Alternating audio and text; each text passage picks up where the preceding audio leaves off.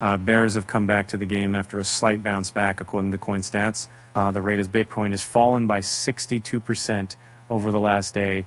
On the hourly chart, the price of BTC is about to break the local support level of $64,809. If it happens, the energy might be enough for a more final open profound drop to the $64,000 zone tomorrow. On the bigger time frame, sellers are keeping their pressure, and there are no reversal signals yet.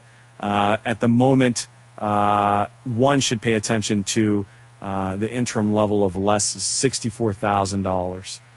If the decline continues and the daily bar closes near it or below, traders may expect a test of the $63,000 mark soon. From the midterm point of view, traders should focus on the previous bar's low at $65,000. If the candle closes below it, there is a possibility to see a drop to the $67,000, $62,000 range. Bitcoin is trading at $64,805 at press time.